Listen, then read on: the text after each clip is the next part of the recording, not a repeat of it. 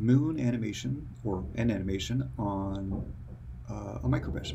So first we need to Google microbit make code,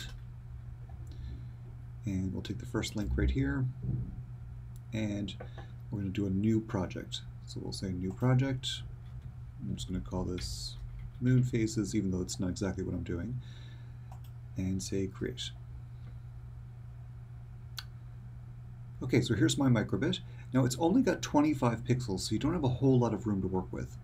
But your goal is to make a moon that moves, that shows the phases of the moon.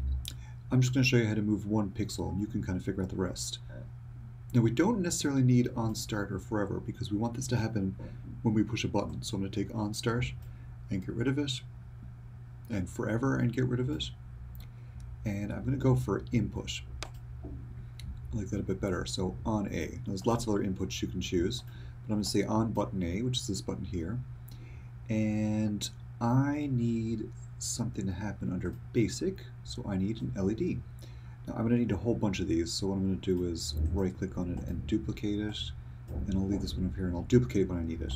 So I want an LED to move across the screen. I'm going to take a dot here, duplicate, a dot here, duplicate, a dot there. This is no surprise. Let's just drag this down, scroll down a bit.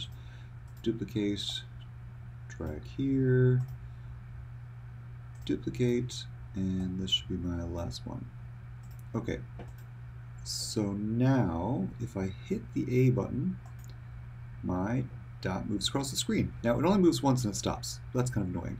So what I really need is a loop to make this happen more than once. So I'm going to take this loop over, I'm going to stick it inside here, take all my LEDs and stick them inside. Now I want it to happen more than 4 times, so let's just put in 50. The number's not super important.